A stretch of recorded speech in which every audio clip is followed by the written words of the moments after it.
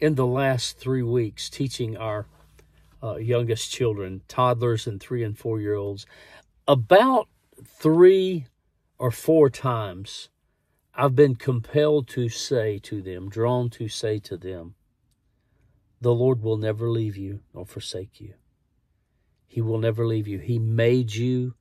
He created you to be a body that he can live his life in. And once you receive him into your heart, he will never leave you. I've had that experience, by the way. I've heard the voice of the Lord, not in my ears, but in my mind, say very clearly that very thing. And I'll tell that little story in a moment. But Hebrews 13:5, be content with the things you have, for he has said, I will never leave you nor forsake you. Wow, what a reason to be content. You got Jesus. What more do you need? I mean, it's like God said through Paul in Romans 8.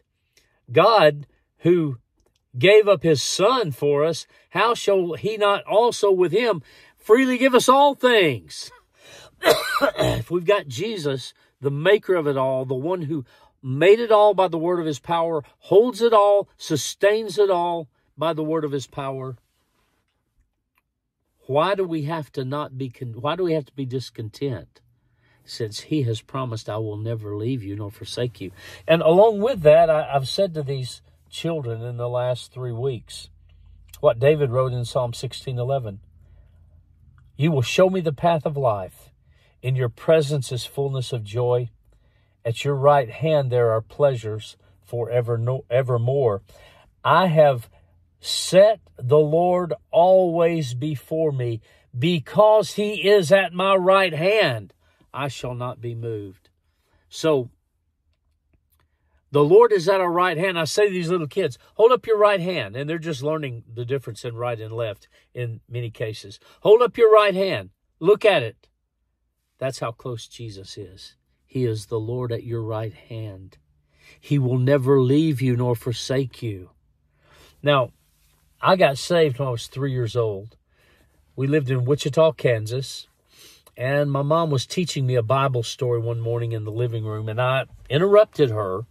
She's probably teaching me David and Goliath. That was my favorite story she told me. And she said she had to teach it to me 3 or 4 times a day to make me happy. I don't know why. I guess because she named me Michael David. I'm not sure. But she was teaching me a Bible story. And I stopped her. I said, Mama, I want to ask Jesus to come in my heart. She said, okay, you can. And I don't know why I did this, but I remember it like it was yesterday. It's the first memory that I have in my life. I got up and went out on the front porch at this little house in Wichita, Kansas, a little parsonage at this Free Will Baptist church where my dad pastored. And I got down on the porch, on the steps, with the sun beating down on my back, and I asked Jesus to come into my heart. And a few years ago, about 2015, maybe 16 or 17, but a few years ago, I got a craving to go find that porch. I had pictures of it from photo albums Mom collected, but I wanted to go find that house and find that porch. And man, it was fun because it wasn't plain and easy to find. I didn't know what street it was on. I knew where the church was. I assumed the parsonage was near the church, and I just found the church and started driving around block after block after block till I found houses that looked like those old pictures Mom had from the front. And then, kind of like a detective looking for clues, trying to solve a case, I finally noticed that the numbers of this old house were on the front porch post. And I got the number. And I started looking at all these houses that looked familiar till I found that number. And the number was actually painted over. But I found it. And so what did I do? I went up and I took pictures of that porch. And then I took a picture of me standing in front of that porch. And I have those in a frame next to the pictures of me as a 3-year-old standing on that porch playing with my tractor and just standing there.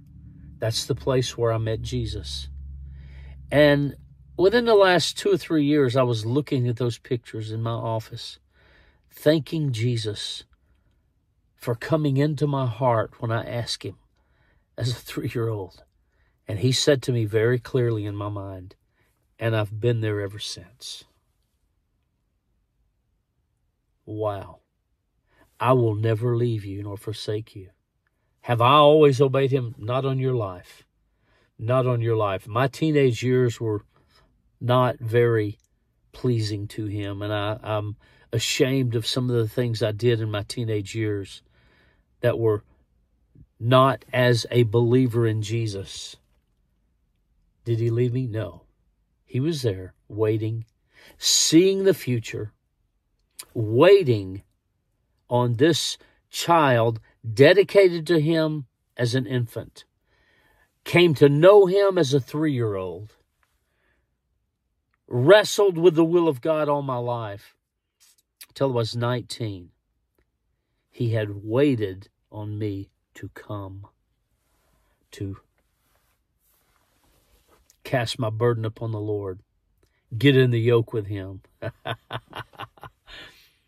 I've been there all the time, he said. Wow.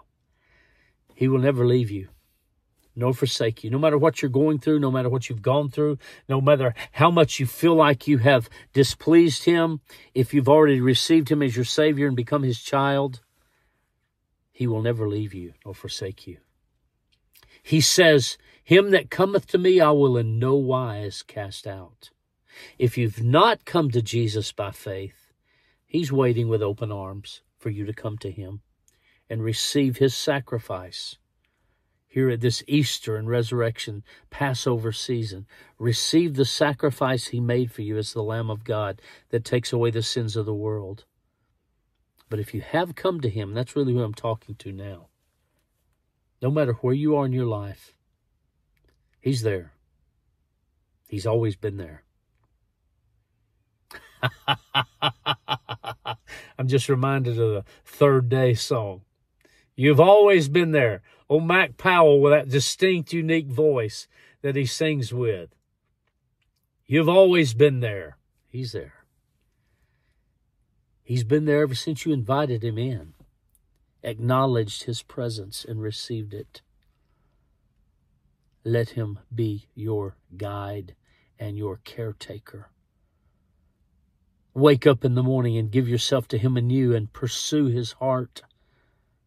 And let him live his life through you, and you will be amazed, both now and in eternity, at all he does through you. The Lord at your right hand. Shalom to you.